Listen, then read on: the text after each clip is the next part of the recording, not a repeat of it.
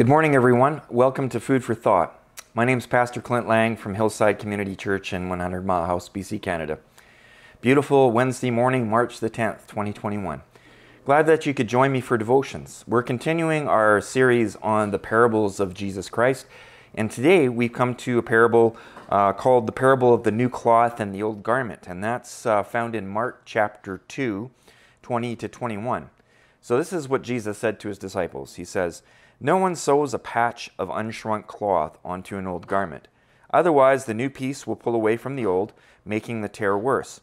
And no one pours new wine into old wineskins. Otherwise, the wine will burst the skins, and both the wine and the wineskins will be ruined.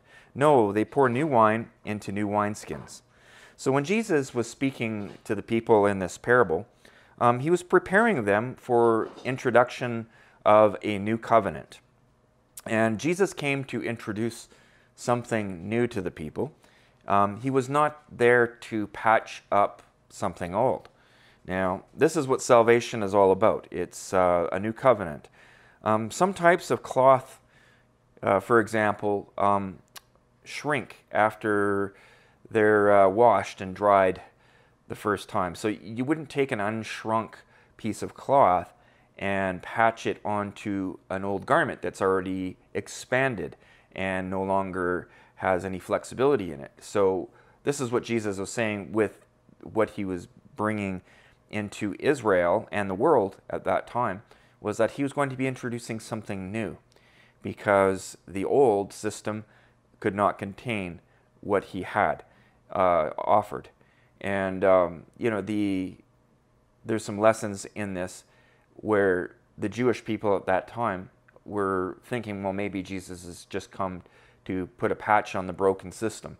Well, no, Jesus came actually to reformat the whole system as the fulfillment of the law.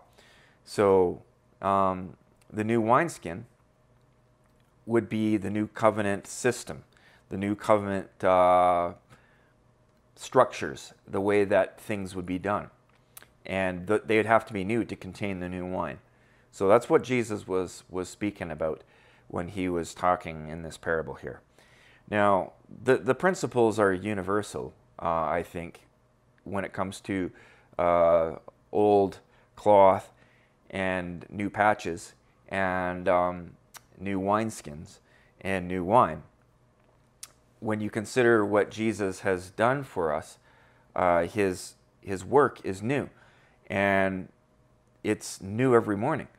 The gospel is alive, and the gospel is constantly expanding and changing us. And on a certain level, we need to pray that the Lord would help us to be flexible in being open to growth.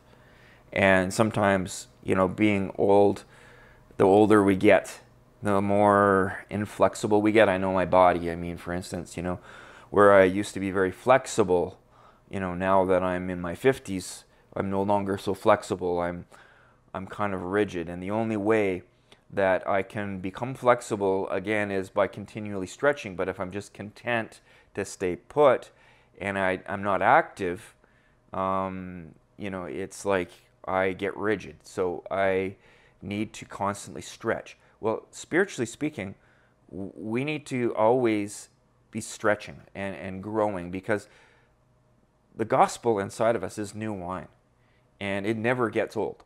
It's always new, and it's always needing to stretch us and expand us. And so for that to happen, I have to be flexible, and I may need to change my approaches from time to time for that flexibility to be exercised. Now, there's been a lot of trouble in churches because people get comfortable and they want the same thing all the time.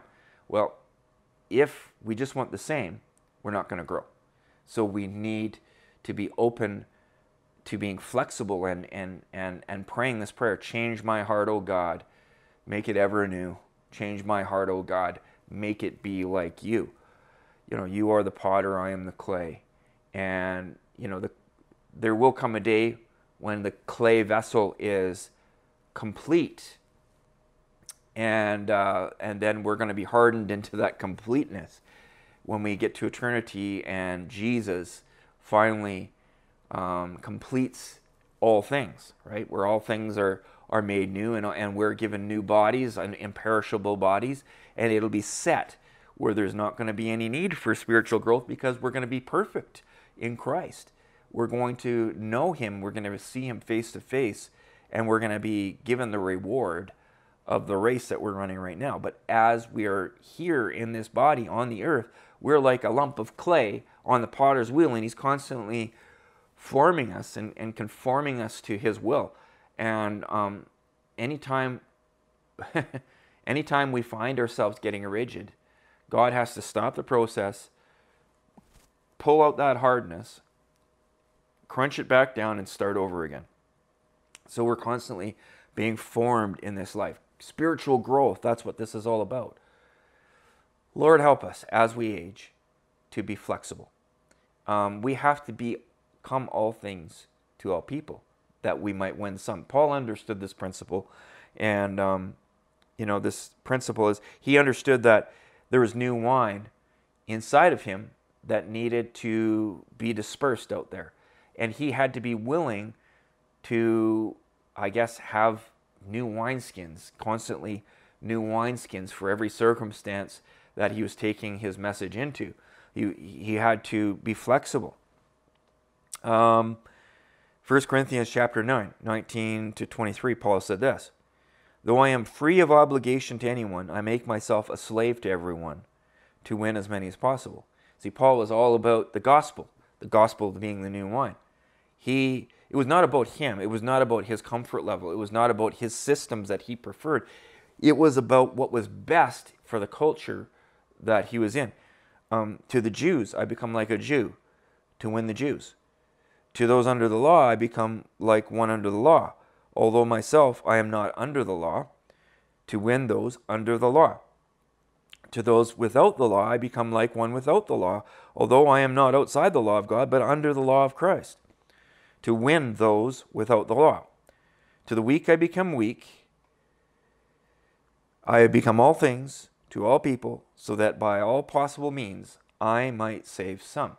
And then here it is. Here's the clincher right here. He says, I do this for the sake of what, myself? No.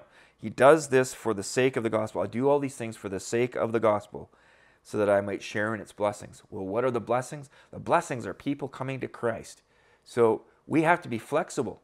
For the young, if we're going to minister to the old, we have to be flexible. We have to talk to them in a language they understand. Our system has to be flexible. We have to be willing to do that. To the old, you have to be flexible to the young generation. You're not going to reach the children of this generation with puppet shows and, old